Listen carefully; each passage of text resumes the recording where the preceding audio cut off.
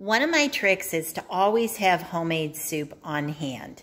Not too much. I have a tendency to do that, but I like to make about 4 or 5 servings so that I can have 1 cup servings when I'm hungry, I don't know what I want, and I'm about to make a bad decision. And also it's good for Kevin as well because he tends to do that too. So today I'm going to make my gumbo rice vegetable soup. It's really easy. You could totally put some protein in here as well, like little baby chicken meatballs would be good. You can even ground up some hamburger, brown it and throw it in. That's good as well. But today we're just going to do vegetables because that is what I'm in the mood for. Really, really simple. Here's what you're going to need. I have 1 large chopped onion, 2 heaping tablespoons of minced garlic. This is black pepper. I'm going to use this whole container of gumbo mix. Makes it really easy. You just kind of throw it in. Now to pop up the flavor, I'm going to use 1 tablespoon of better than bouillon vegetable. You could use chicken if you want to, beef, whatever you like. I really like the taste of the vegetable. Now I know we're double garlicking here, but if you guys watch my channel, you know how I feel about garlic. So you can eliminate the second garlic if you want to, but I'm going to throw it in. And then we'll do about a tablespoon of basil leaves. We're going to throw in some baby arugula. I'm going to use about 1 handful of that. I'm going to polish off this jasmine rice. I'm going to measure that out. So we're only going to use ½ a cup. I don't want to overdo that.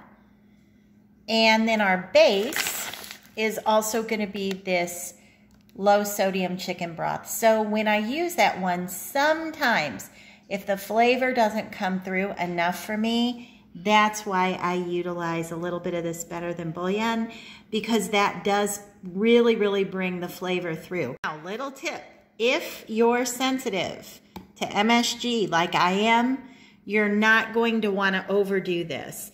I only use a little bit of it because MSG can give me a raging migraine, and this definitely has MSG in it. So some people can't have it at all. If you can't, no big deal. Eliminate it and just stick with the chicken broth. But if you can and it doesn't bother you, or you can use it in moderation, a little bit of this will really pop up the flavor. Okay, so the first thing we're going to do is put just a little bit of extra virgin olive oil down in our pan. Just a little spray of that to keep things moving. Then I'm going to put my onions and my garlic down in the skillet, and we're going to get that kind of moving together and soften things up just a bit.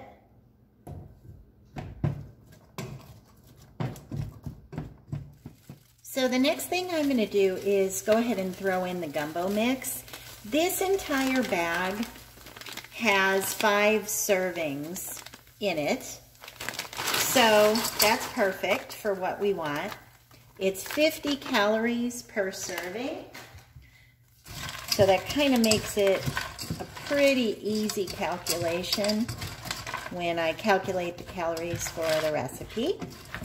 So I'm going to let this get all warmed up, and then we'll move on to the next step.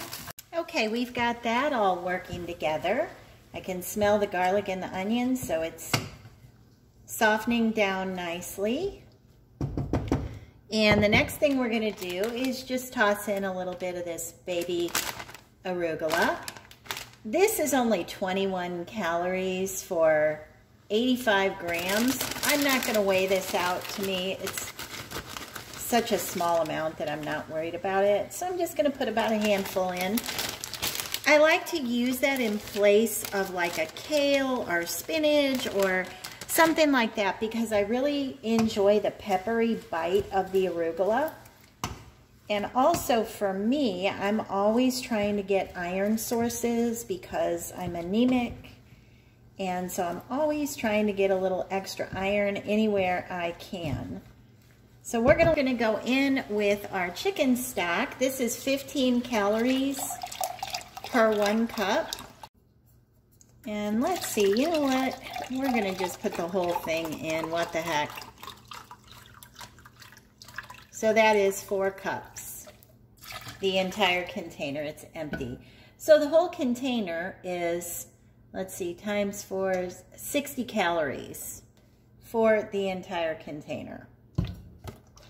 So I'm going to put the lid on and let these flavors start working together. It's been about 20 minutes now. Everything is looking pretty good. Now at this point, I would suggest that you taste this and see where you're at. For me, that tastes pretty darn good. Now would be the time that I would normally put a little bit of this better than bouillon in there, but you know what? I'm not even gonna put it in there because I don't think I'm gonna need it. And if I don't need it, there's no point. So I'm just gonna put a little bit of basil in, and I'm gonna put a little tiny bit more garlic. Just about that much. You notice I'm not putting any salt in. We don't need the salt at all. I'm going to go ahead and pinch in some pepper now as well.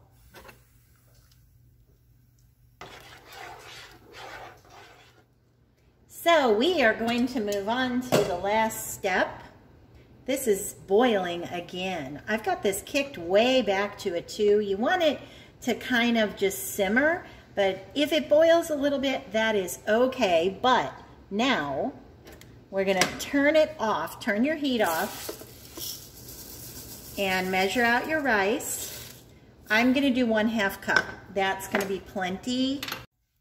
Okay, we are ready. Doesn't that look delicious? So this is a very thick soup. Kind of spin it around for you here. You can see that was only 1/2 cup of rice. If you want yours to be a little bit more liquidy, put a 1/4 cup. Then it won't be as thick, but for me, we like it like this because it's super low calorie and it's very filling. I just took a bite of this and it's delicious. So you could top this with a little Parmesan if you wanted, a little squirt of olive oil. There's my olive oil. We put a little drizzle of that over the top and a little bit of pepper, and you are good to go with a meal.